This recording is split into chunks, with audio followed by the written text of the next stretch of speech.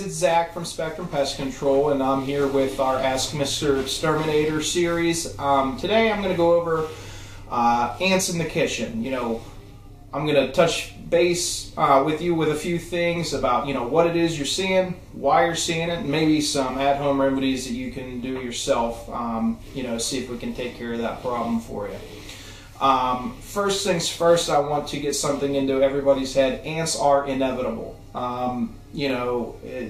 Just because you haven't seen them for the past 15 years and, suddenly they're there, it doesn't mean they were never there. They are going to work their way into your house eventually. They're very good at finding things that will suit them and their habits, and continuing to use that, we'll say your home for an example. They will continue to use your home to nest and to start foraging and all that business.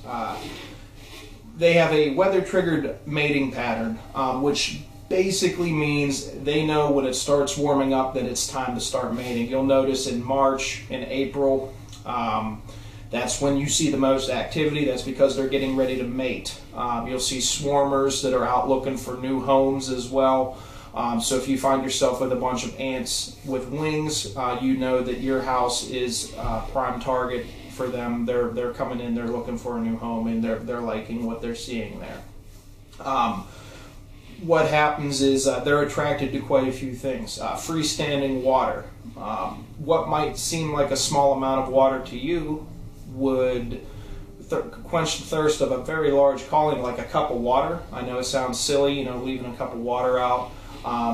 But they are attracted to that. They're also attracted to, if you have a small amount of water leaking from your tub, we'll say, or even some water that's still in your kitchen sink after you wash your dishes.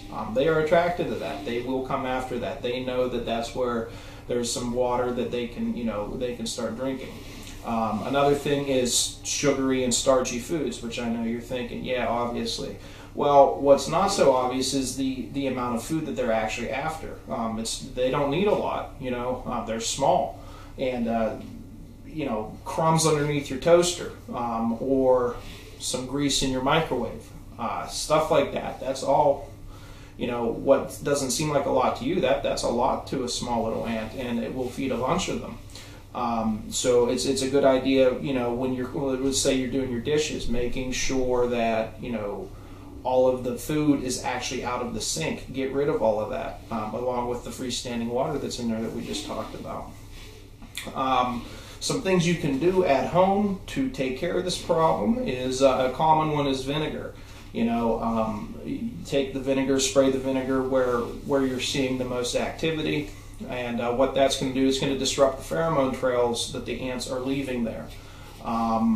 If you disrupt their trails, they get kind of confused. They don't know, where they have to go, because that's how they operate. They leave behind pheromone trails for the other ants to follow. And if you're disrupting where it is they think they have to go, they get kind of confused. They have to go find another place to go. The downfall to the vinegar is you have to do that multiple times a day, every day of the week. So it's it's kind of it's not a very efficient way to take care of ants, but if you're looking for something natural, that's an option to you. Liquid dish soap with warm water, nice hot soapy water.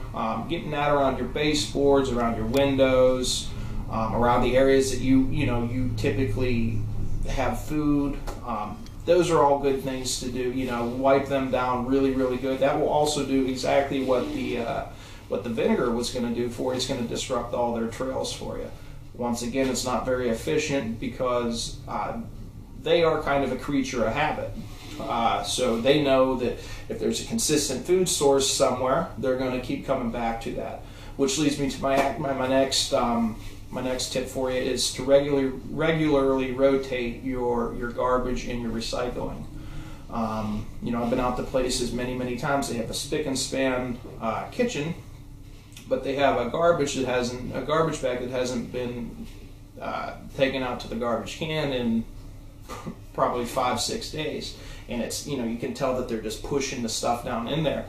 Well, you know, the ants, that garbage can, that is filled, that will feed a colony of ants for years. And if they know that, they're going to continue to come to it.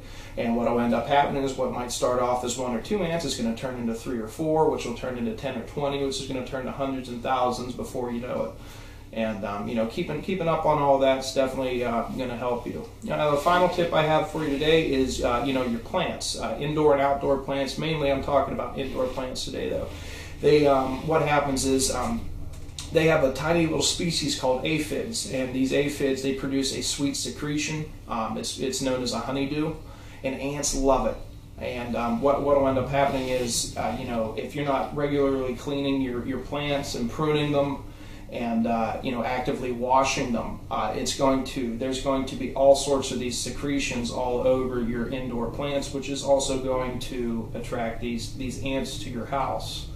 Once again, it's a super uncommon thing that, you know, people always overlook, but it's a very it's definitely going to attract these ants to your house. So if you have any questions, please feel free to reach out to us. And you know, at the end of the day, if it's something that you can't handle on your own, please contact a professional. That's what we're paid to do here. So I appreciate your time. Thank you very much, and have a good day.